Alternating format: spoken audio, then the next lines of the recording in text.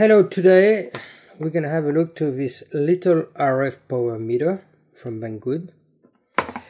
It has no name, it has no instruction manual sent with it, but you will see it's pretty straightforward to find out how to use it.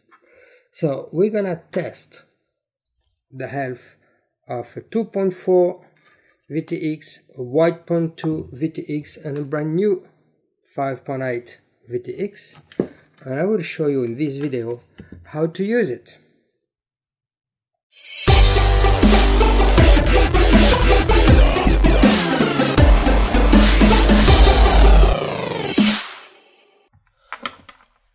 First, so this little RF power meter is delivered with a very nice USB cable that is used to be powered.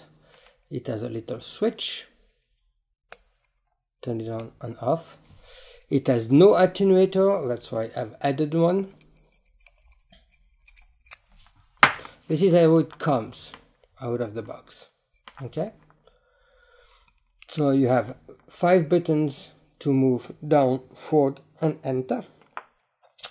This is not a frequency meter, so it will not tell you what frequency is used on the transmitter, so you have to know what transmitter, what frequency you're in.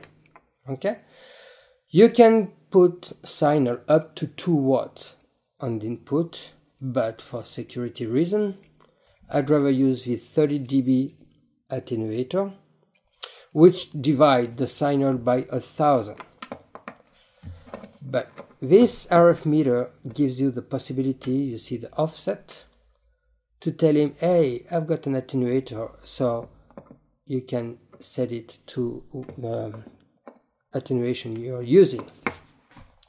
Okay, let's start. First, this is how it works. You need to set the frequency that you're using. So we're gonna start by the 5.8. So up, press here, you change the attenuator, then you go back up. Okay, so let's put 5800 up. Okay, 5800. So transmitter, attenuator, power meter. So as you can see, it says 32.5 dBm. So this RF power meter doesn't calculate the output in milliwatts. It stayed in dBm, which is decibel milliwatt. So what you have to do, once you have the value, you have to go on a website, or you can use some paper chart which have everything pre-written, and you enter 31.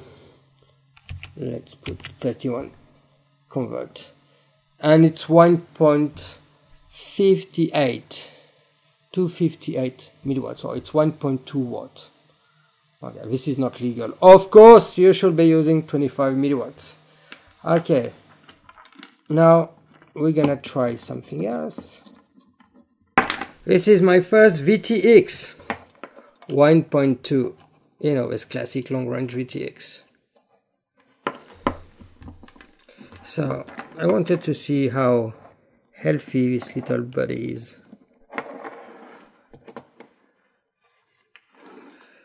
So VTX, attenuator and RF meter. Before power the VTX, you have to change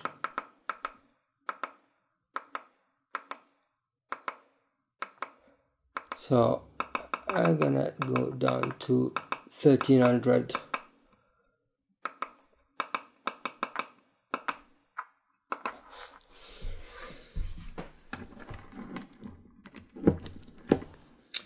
$25 dBm,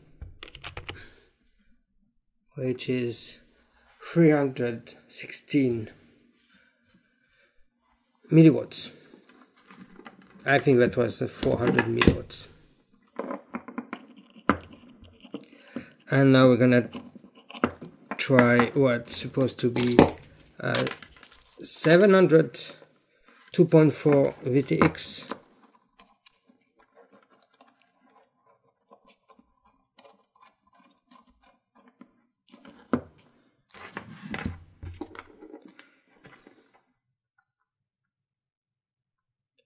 So we need to change the value. We can leave the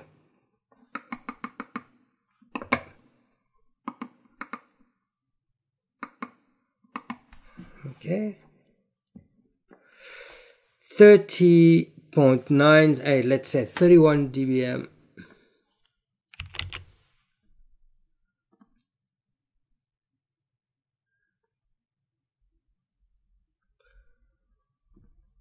Which is 1.2 milliwatts. It's much more than what it should be. Well, never mind.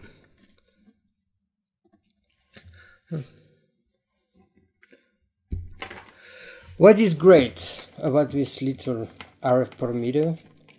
It's cheap. It's less than 40 bucks. And you can measure from 1 MHz till 8 GHz with no interruption. It's small, pretty easy to use. People are complaining that there's no instruction manual, but hey, you don't really need it. Just use your brain. It's called Frio, and this is it. Well, if you have any question about it, just leave me a message and I will reply. Thanks for your attention and fly safe. Bye bye.